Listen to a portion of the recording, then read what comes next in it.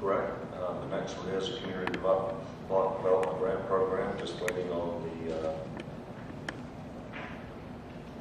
item to load.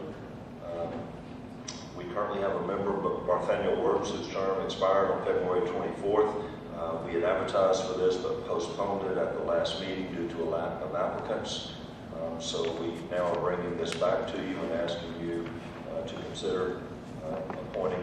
You actually have 2 slots here. So, no, one slot. Junior Jackson on this one.